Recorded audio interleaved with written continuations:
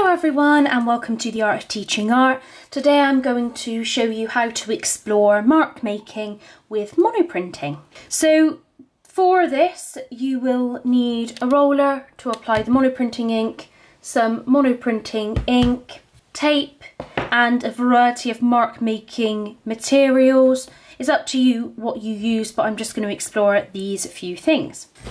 So the first step is to roll out your monoprinting ink. Now my paper's a lot bigger today, so this is an A4 sheet of paper, so I need to make sure that I roll out the ink a little bit bigger, so I'm going to add more ink on first of all.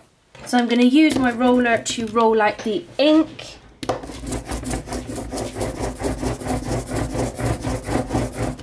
Need to put quite a bit of pressure on it to just spread it out evenly.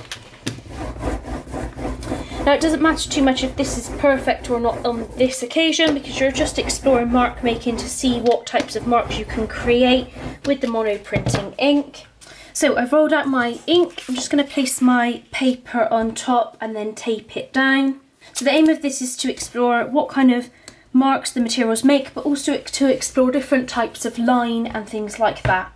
So I'm just going to start with the pen, and with the pen you can get a nice crisp line, so I'll just explore some different shapes of line here. And then another thing with the pen is you can do some cross hatching, so lines together, so hatching and then crossing them over as well, so it's quite nice to explore what kind of marks that makes. You can of course also work in pencil, so just exploring the same with the lines that this kind of creates. So thinking about using different types of line. I have also got a thicker pencil here, which is a little bit softer, to see what that does and how that kind of differs. So add a little bit of shading, or using cross hatching with the pencil. So it's just good to play about with the marks that you can create. This is going to be kind of a test sheet for me. I've now got a 0.5 pen.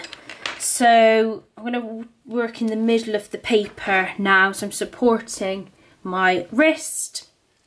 So try and do those same lines.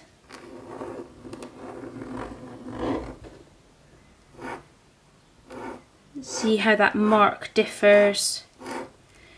You could also try with a fine liner, but in my experience the lines created from a fine liner aren't quite it's not quite enough pressure. You need that pressure there to create the lines.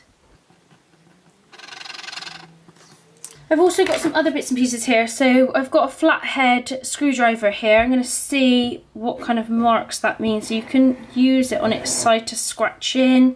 I wonder if you can just press in to create marks. Now obviously you can't see these, but it might be quite nice to create kind of textural marks with this, or a thicker type of line. I've also got a paintbrush here, so again I can press that in and see what kind of lines that creates. Probably a little bit lighter, it's a plastic paintbrush, so see what you can kind of do with that. Also nice to kind of explore the texture created by your finger. Can you maybe use your nail to create some marks as well? And then I've also got this, which is a lino cutting tool, but it's made of wood, so, and it's obviously a lot larger surface, so I wonder about some marks with that one as well. You can also try kind of pressing things in. See if that, maybe the end of this. So just trying a variety of different things there. I'm just going to reveal and we can have a look at the marks that we made. It's difficult now because we've obviously flipped it. So here we've got the marks with the pen, so a really nice clean line here. And then with the pencils, it's a little bit softer, a little bit more fuzzy, but still a nice line. With the thicker pencil, you've got these lot broader marks, but you can see the area of shading looks really interesting there. Then we've got the bottom of this tool I used to create these type of marks. So again, that's a really nice line actually. I think if you did a whole drawing in that, that would look quite interesting. With the paintbrush, you've got a few different marks here that you can make. So again, it's a softer line, more similar to the pencil. And then I explored using the flathead screwdriver as well. So I've got these marks, which I really love actually, those marks. It really would be interesting to explore pressing different things into the ink. And even these lines where I've used this looks really interesting as well.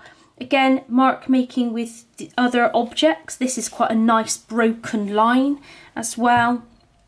And in the centre area here, using this finer pen, again, you've got that level of detail. So if you're doing a detailed drawing with monoprinting, it might really pay for you to get a really fine tipped pen. I think these are 1 point thickness, whereas this is 0.5, so it's half the size. So you've got some really lovely detailed lines there. It'd be really interesting to explore that. Great idea to explore with different materials. You can have a look around your house or classroom to find some different materials, and I think it's a really nice way to help the students to explore different ways of mark making. Thank you so much for watching and have a really great day.